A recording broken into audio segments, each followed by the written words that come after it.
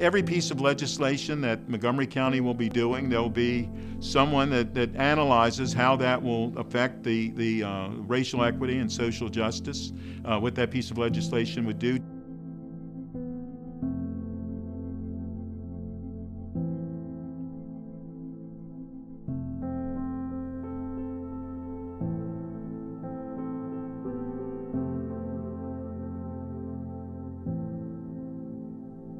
Just as we do now for the economic side of it, we will be doing, we do that as well.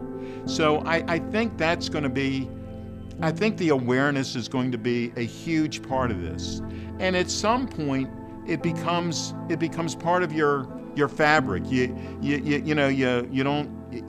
always need the legislative information, but it'll be things that many cases will be correcting as we go along, so that the legislative information really just confirms or reconfirms what we know.